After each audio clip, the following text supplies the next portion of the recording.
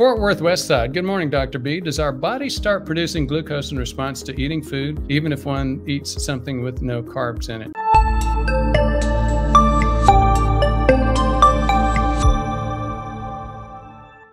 Two points. First, you'll hear that there is a neurologic, a brain-related response for insulin. And yes, you will typically see people, even if they eat no carbs at all, still see a little bit of a bump of glucose. That comes from release of glucose from the liver. Usually there is some of that response. The other thing that you'll see is protein causing some release of insulin and some release of glucose from the liver. So yep, you can get some of that. But nope, if you're not going over 120, that's about as safe as you can get, keeping it 120 or less. I've got plenty of full-blown type 2 diagnosed diabetics. The only time of the year their blood sugar gets over 120 is when we're doing an assessment, an OGTT and IR, insulin response. And it's because they're managing their diet. Fort Worth, having a 70% blockage in an artery always requires stent if I don't have any symptoms such as a shortness of breath, chest pain, or other issues. I've changed lifestyle months ago. So does it have it? I mean, that's the whole point. If you go down that slippery slope of agreeing to a stress test and then agreeing to the coronary angiogram that gets recommended, usually at that point, they're going to find plaque. And the question is, when does that plaque need to have a cover, and when will the cover on that plaque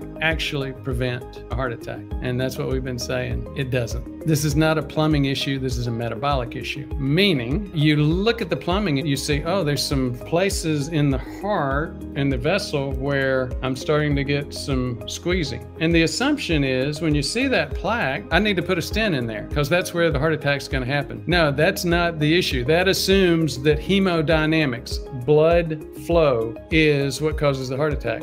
That's not what causes the heart attack. What causes the heart attack is inflammation, a metabolic issue where your immune system's attacking that plaque, and some soft inflamed plaque leaches out into the bloodstream. That stuff causes a clot. It's a clot that causes the problem, not the plaque itself.